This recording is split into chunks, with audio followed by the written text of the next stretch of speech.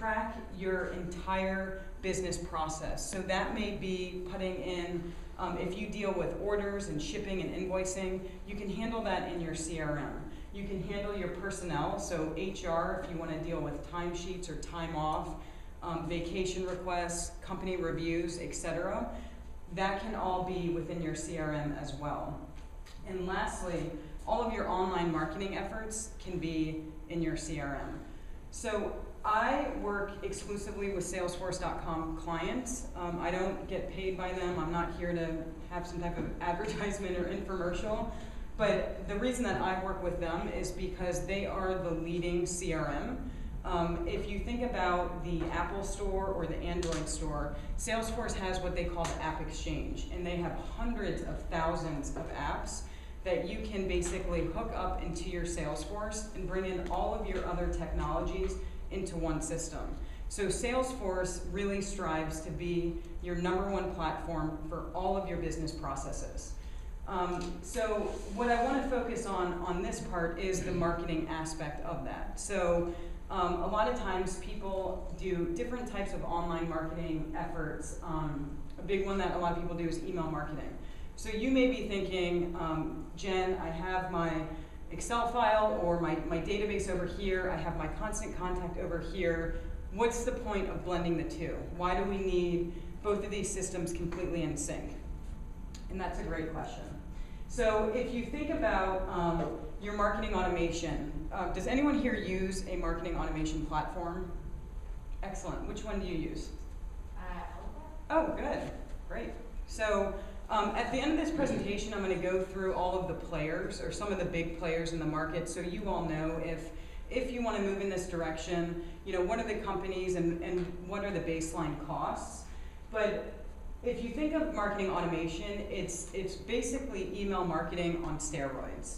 So with email marketing, you have your content, you have your assets, you have your lists, and basically what you're doing is taking that and sending it out. With marketing automation, you get much more of an online package. So you can create landing pages without the use of a developer. That means if you're sending an email and you want to create a specific call to action and a specific offer, you can do that yourself. There's no coding, there's no need to bring in other team members. You can handle that all on your own. There's also lead scoring. So you can basically create a scale and determine how sales ready someone may be. And so that when they reach that threshold, you can push them over to the sales team. There's also buying, that should say personas, but personals will work too. So, so you can create buying personas. So that means who are these people and what are they interested in? And once you know that, you can use all of this intelligence to talk to them much more directly. There's also dynamic content. So how to take one asset and use it amongst all these different personas to save yourself time when it comes to actually creating stuff in the back end. There's also website tracking, so the visibility of who is looking at what, how are people engaging with your website. There's also social media.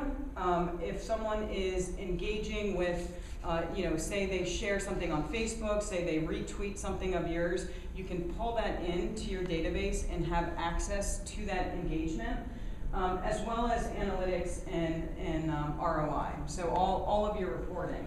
Now, something to keep in mind is you have your CRM and you have your marketing automation. These are both completely in sync with one another. So no longer is sales and marketing working in silos, but all of this information passes completely through both platforms, really creating that visibility for your entire organization.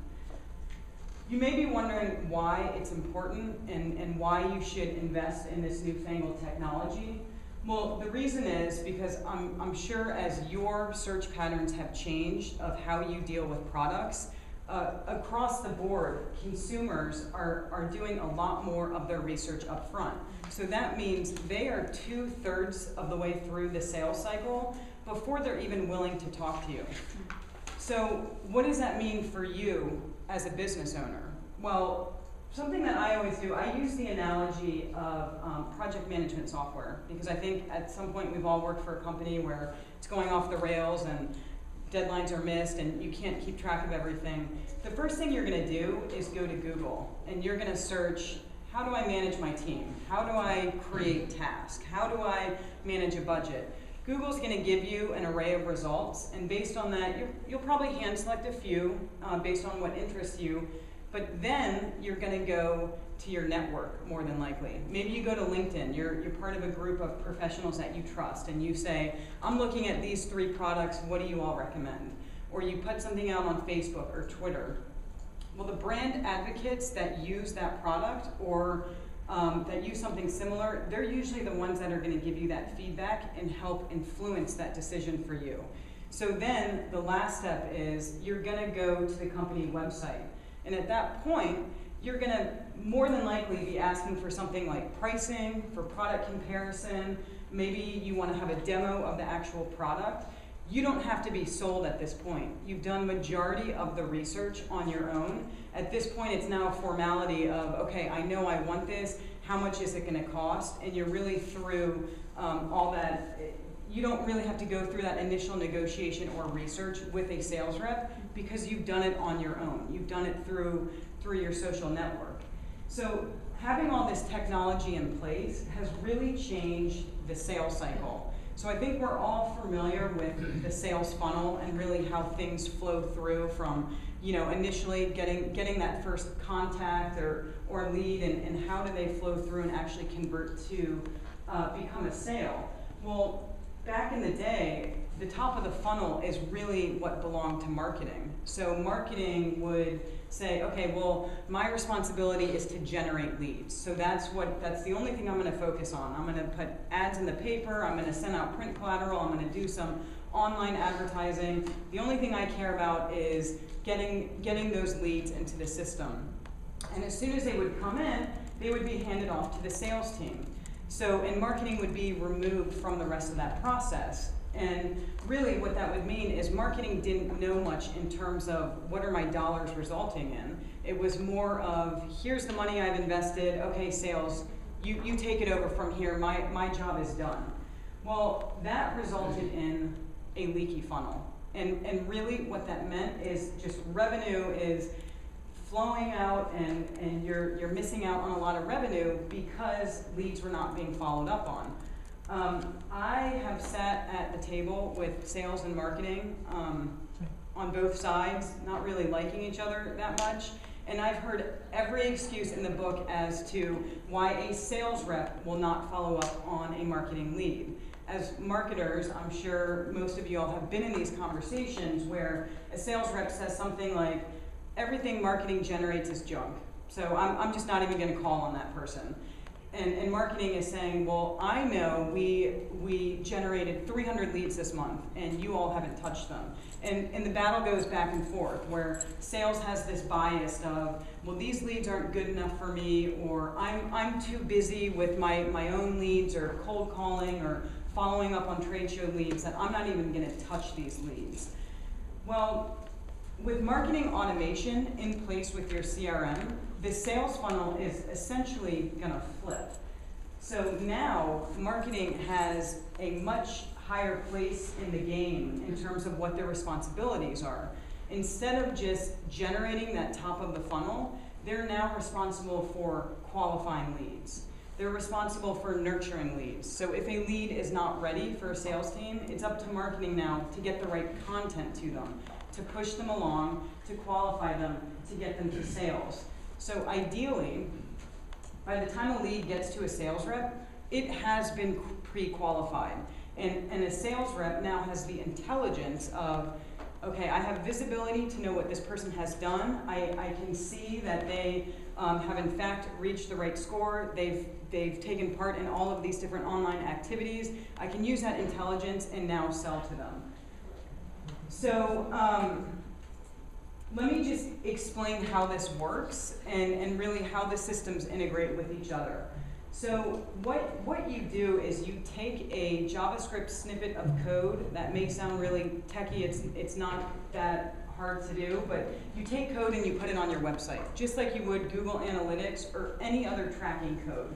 And basically, from the moment someone comes to your website, you start tracking them. A cookie is dropped on their browser and on their computer, and that's not like the chocolate chip type of cookie. It's actually a tracking cookie, which means every single thing that person does, whether it's clicking on a link, watching a video, downloading something, you're tracking all of that.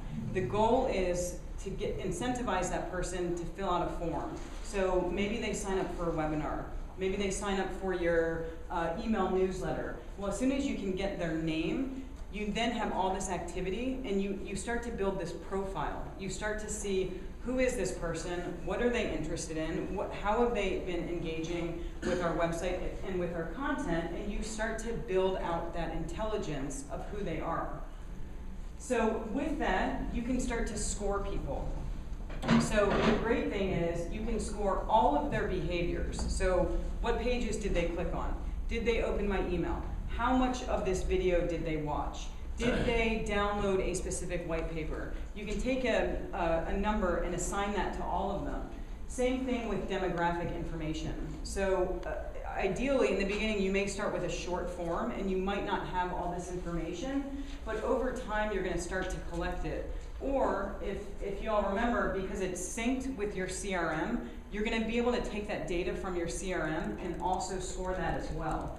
So if you're able to know either from a web form or within the CRM, what's their company size, what's their annual revenue, where are they located, you can score that. And something to keep in mind is that the scoring always runs in the background. So once you set it up, it's always running. So meaning if someone comes into the system and you score them initially, and 6 months later you get more information or they come back to your website, it's going to continue to score them. And this is not taking any of marketing's time, it's just automatically happening. Also, if you use a product or a service and you integrate that data with your CRM, then you can score that as well. So some of my clients sell software, and so they want to track how many licenses did this person buy? When was the last time they actually logged into it? Can I upsell them based on their usage? And so you can pull that into your marketing automation platform and score that.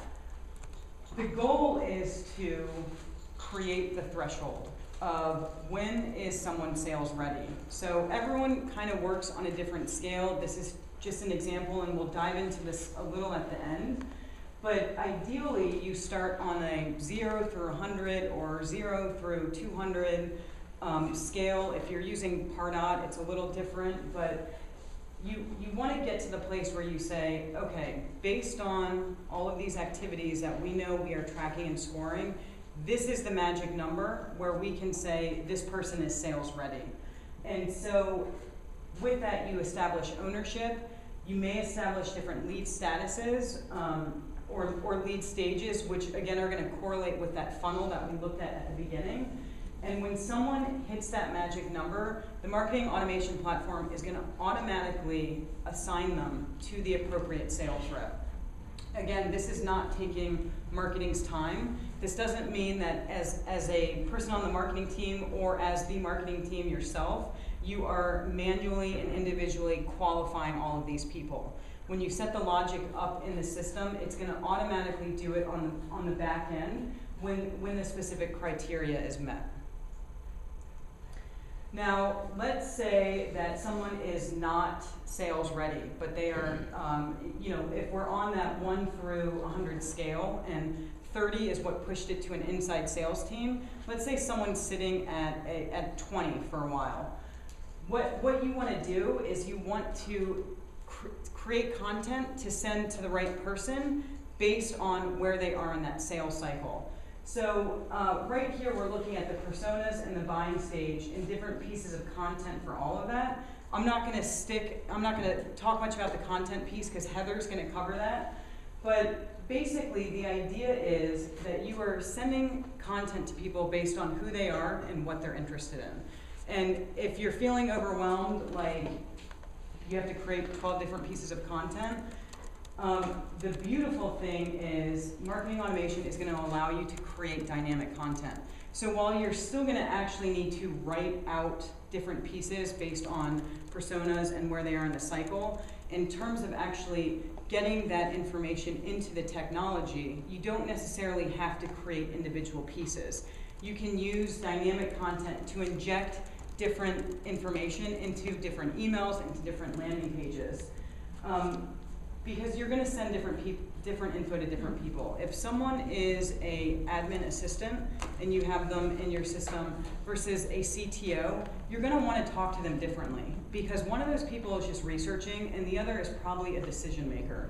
So you really want to hit people on a one-to-one basis. You want to start building that relationship, because as they engage with your content and your website and you're collecting their information, you're building out this complete profile of who are they, what do they want, and how can I intelligently sell to them. And again, once you put this all together, combined with lead scoring, it's going to accelerate your sales cycle. You're going to see that because you have this information, because it's visible across the entire board, it's going to speed things up for you. Now, a great thing is that you can use conditional logic here. So, I don't know about anyone else. I grew up in a household where my dad did not have tools. He had WD-40 and duct tape. So that was how he determined, like, how am I going to fix something? Sometimes it was incredibly disastrous. But you can take that same conditional logic and apply it to your marketing initiatives. So that is really saying you're using if-then statements. And that's how you're deciding what you want to send to different people, how you want to score them, how you want to engage with them. So an example may be, let's say you offer a product trial that's a 30-day free trial. Well, anyone that's in that trial, you want to send them an email every 4 days, because you know you have 30 days to sell them, and you want them to completely understand the technology so that they convert to a paying customer. Well, what happens if that person converts before them? You probably don't want to be sending them that information anymore. Or what if they tell you, you know what, I'm not interested in this product, I actually want to get something else? Well, then you don't want to send them that information either. So again, by using this if-then logic, if they're in a 30-day trial, if they're a non-paying customer, if they've told me that they are still interested in this product, then I'm going to send them an email every 4 days. But when any of that criteria is no longer met, it's going to automatically remove them. So again, you're talking to people individually, you're creating that relationship, you're listening to what they're telling you by either sending them more content or sending them less, and really building that relationship with them. And again, this results in CRM transparency. So this is a screenshot of Salesforce, but what you can see here is these are all of the activities that someone has taken part of. So by the time a sales rep picks up the phone and actually talks to someone, they can literally see every website they've hit, every email they've opened, every video they watched. So again, they are using intelligence to talk to this person and to sell to them. And also, you can see there's also a lead score, there's a rating, sometimes there can be a grade, so that sales reps aren't just cold calling all the time, or they're not just, you know, picking up leads out of a random list within the CRM, but they can literally say, you know, show me all of my leads that are between 50 and 90 points, and they can start from the top and prioritize them that way. Again, it's going to continue to update automatically, so every single day, they're probably going to have a different list of people that they need to call on or prioritize. And lastly, this really gives marketing a place at the revenue table. So I mentioned that, you know, previously marketing was just spending money and generating leads and not necessarily having the means to report on that. Well, now marketing can say that, you know, I spent $1,000 on LinkedIn ads and I know it resulted in $5,000 in revenue, and here are the exact deals that came through from that ad. So the important thing to know is that marketers are now responsible for that. I think many years ago when the technology wasn't there, it was okay to get away with saying, well, I'm not sure, I can't track that. Or we don't have visibility to, you know, once someone clicks on this ad, what happens to them.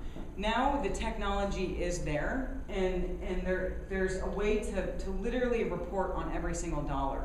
There's a way to report on every single different campaign, so that as you start segmenting your messaging to different groups, to different social networks, you're able to see exactly what was the outcome of every single dollar that you've spent, and that's going to help you in a few different ways. It's going to help you know where do you want to spend more money in the future, where do you want to prioritize your content efforts, and best of all, it's going to give marketing more credibility, because now you're able to sit at the table with everyone else and really show them exactly what you've done for the company. And this results in marketing and sales alignment. So because of this, everyone is now on the same page. Everyone has the same objectives, the same visibility, and the same metrics that they're working on. So everyone has the exact same goals, which means long gone are the conversations of sales on one side and marketing on the other side of the table, where they're literally butting heads. I have a client that I came in and sat down with them, and in the beginning, I mean, it was very hostile, and at the end of it, they were literally, I mean, best friends, because they were able to see that by working together, by figuring out stuff like, what do we want to score, or what's important content, they really started to get along because they needed each other and they really helped each other.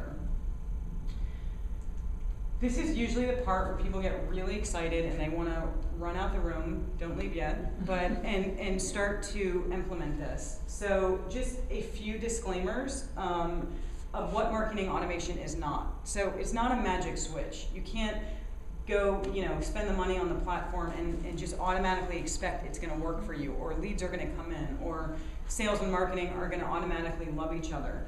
You do actually have to put the work in up front and get everyone aligned on, okay, what are we doing here? What are the metrics we want to track? What are the items that we want to score, and what's most important? How do we prioritize this? It's not an easy button. So there are going to be some tough conversations. There's going to have to be some compromise between both teams to really figure out, how do you deploy this while meeting everyone's needs. And lastly, it's not a batch and blaster. So the first thing that I do when I come into a company is I conduct an audit to see how are they using the systems. And a lot of times people are spending all of this money for marketing automation software, and they're using it as a glorified email platform. So that means they're sending everyone the same message. It's not tailored. It's not based on who they are, whether they're an actual prospect or a customer. Everyone's getting the same message. And so what does that mean? Well, it means you're spamming them, but it also means you're not creating that relationship. You're not talking to them. You're basically just talking at them. So the first thing that I do with clients is I say, okay, well, let's just stop all this email madness for a minute and put all these different systems in place, such as scoring, and start to do things piece by piece. So this is just a look at who some of the big players are, and so that if you all are thinking that you want to move in this direction, this is a baseline of the pricing that we're talking about here. Now, I also want to give the disclaimer that these are the baseline prices, so please don't quote me on this. Like, don't call any of these companies and say, Jen Stretch said it would only cost this amount, because people are probably going to upsell you. I mentioned Salesforce. It's the #1 CRM platform. It starts at $25 a user a month. That price is not going to work with marketing automation. So if you're looking for marketing automation, you're going to automatically have to spend $65 a user a month. They do offer a free trial. So if this interests you, I recommend going and signing up for a free trial. They're not even going to take a credit card. But that's going to let you just kind of click around and see, okay, do I actually want to invest in this?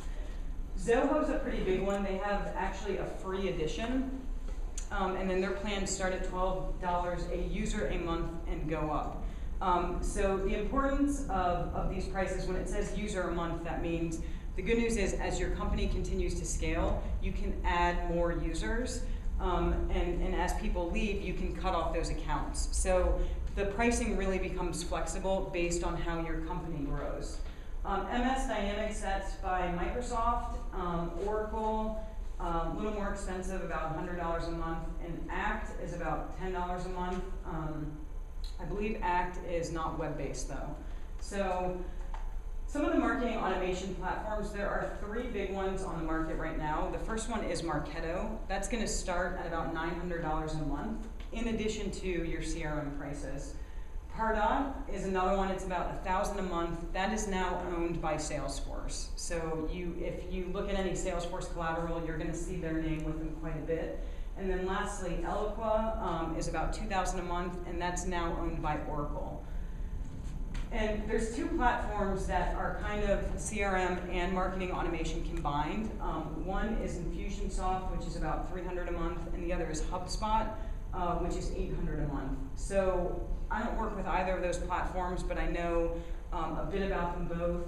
My feedback would be, from my experience, I've seen as businesses grow, they tend to outgrow those. So they're really good for small businesses, but sometimes if you have more technical needs or you have a really large database, I've seen companies just outgrow those, but they are great for what they are at a good price too. So my recommendation to you all is that you do not have to boil the ocean. People get really excited when they start to bring on new technology, and they either go at it so fast that they do everything completely wrong, or they get so overwhelmed and they lose all of their momentum. So I just want to encourage you, if this is the direction you're thinking about taking your company in, it's okay to do things piece by piece. So as I mentioned, lead scoring always happens in the background. Well, a great thing is that you can continue to add lead scoring and refine it, and it will retroactively score people. So remember, they're in your system, they've been cookied, you're tracking them, so you're not missing out on anything by taking things in small pieces and building out this platform over time. My recommendation would be that you all get the team on board and establish accountability within the company. So someone's got to own it. You've got to make sure that you have the expertise, or you have a consultant that can help you with it.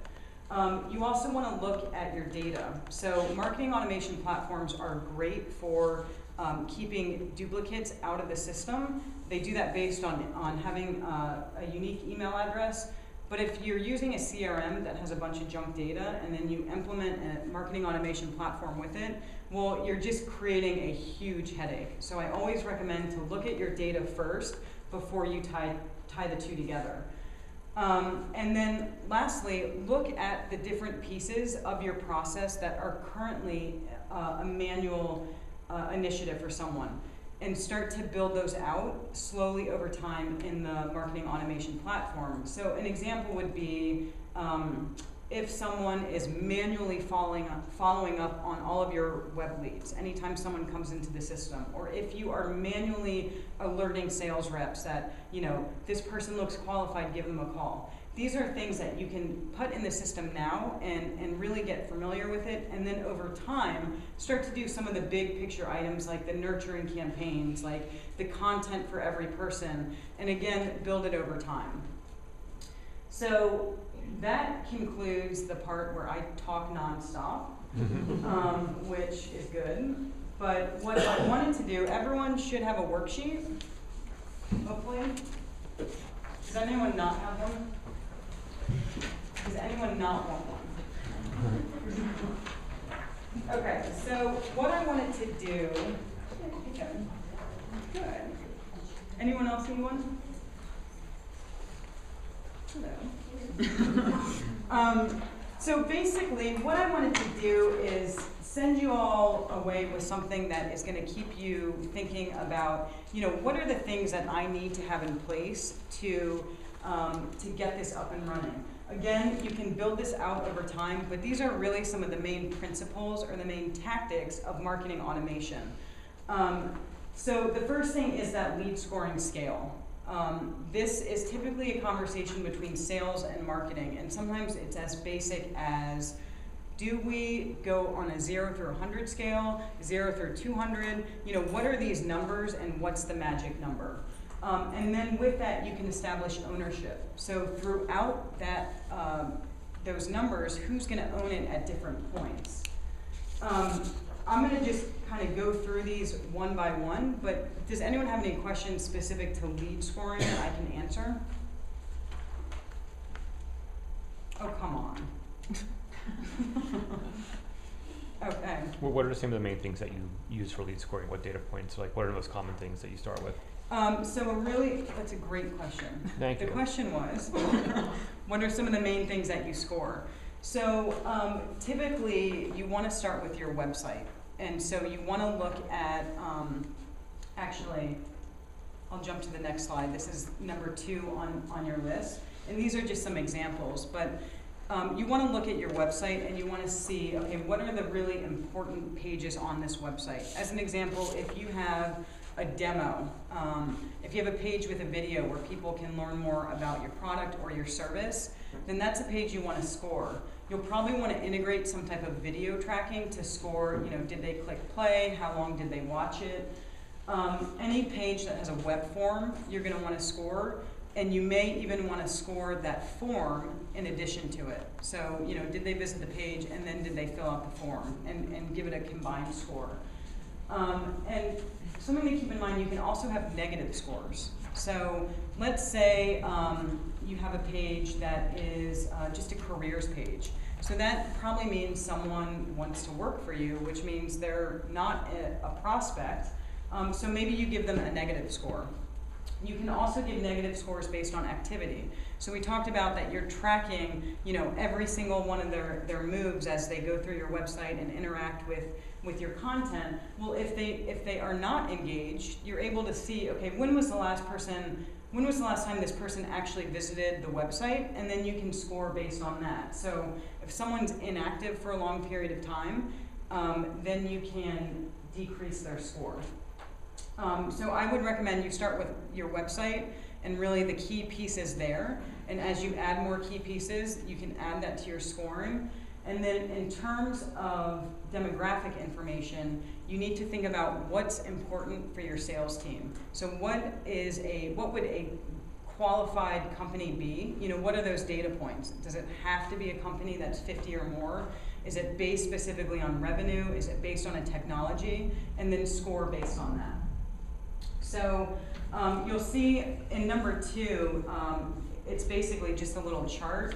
And the idea is that you would sit down with sales and marketing and you all would fill that out together. And then you would come to an agreement on what the values of everything should be. And I always recommend every 3 months you look at it. Because it could be that you put all the scoring in and it's really inflated. And so marketing says, or sales says, this is great, you assigned me 20 leads in the past week, but they're not sales ready yet. And so that would mean that you're scoring a little too high or your threshold is too low. And so you need to find the balance between the two. Any other questions on scoring? Well, there's just one thing I wanted to mention that we do with scoring that's a little bit different. There's actually 2 scores. There's a letter and a number, and the letter is for we use title, and the number is for engagement. So it's a way to kind of pair the 2 things you're talking about there into one score. Yeah, that's a great point because Pardot also does that as well, where they will have a numerical score for the activity and then a grade, a B, C, or D based on the demographic information. So, and you said you use Eloqua, right? Yeah, so every system does it a little differently, but the end result is the same. You're really trying to determine how sales ready someone may be.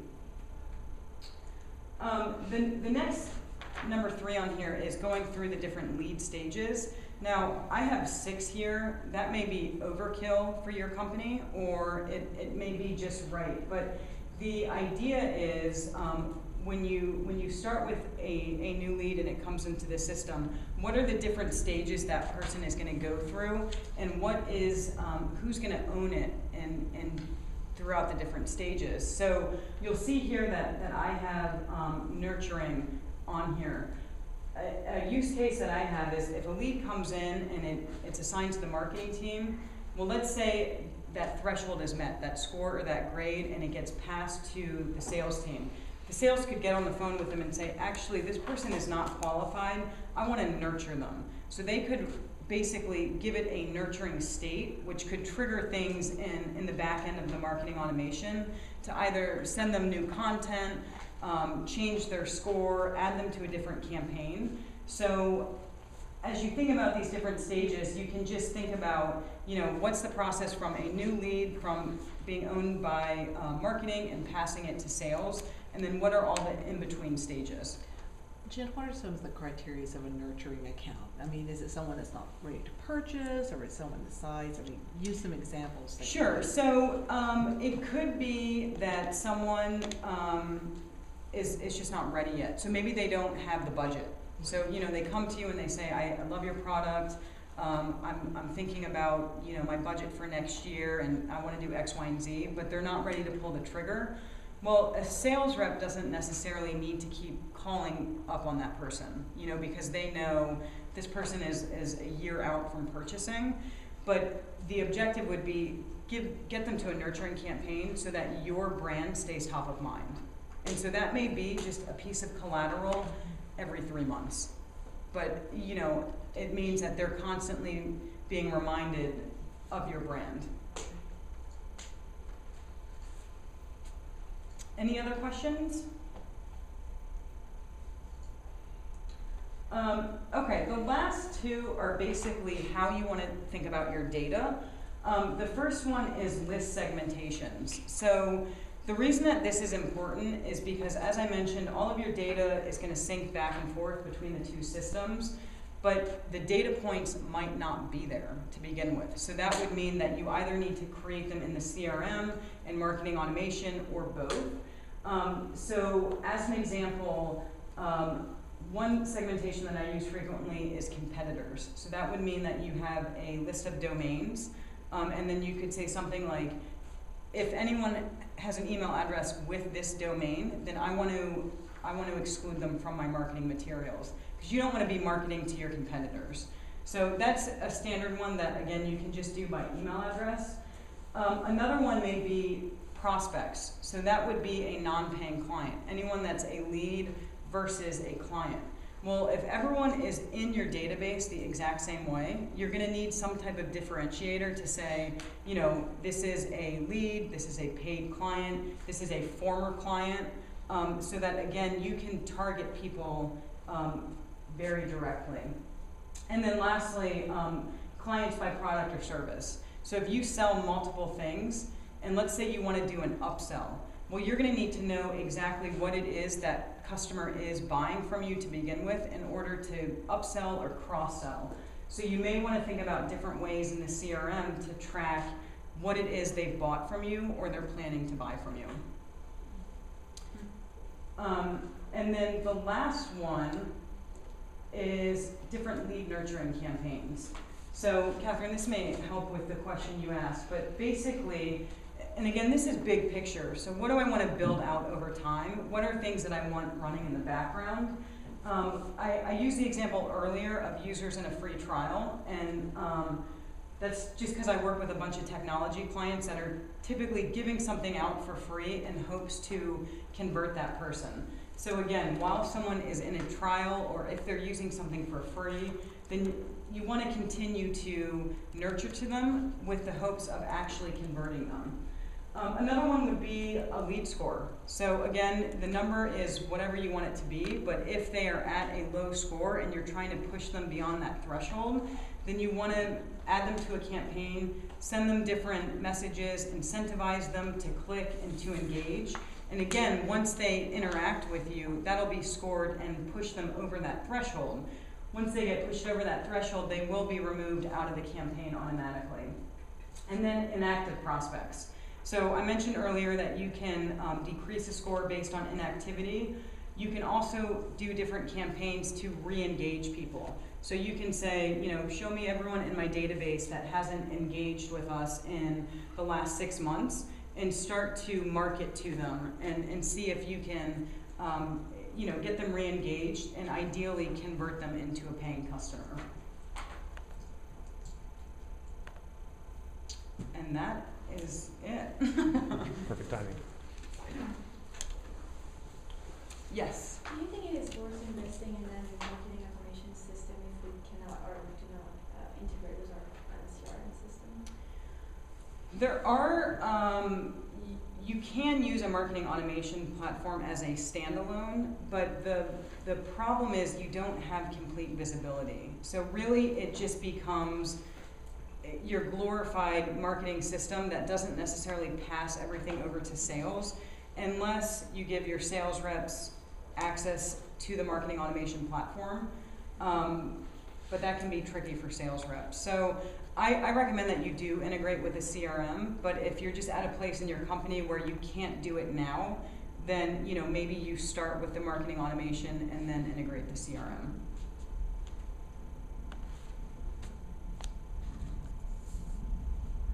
Any other questions? All right. Thank you. Thank you all. Thank you.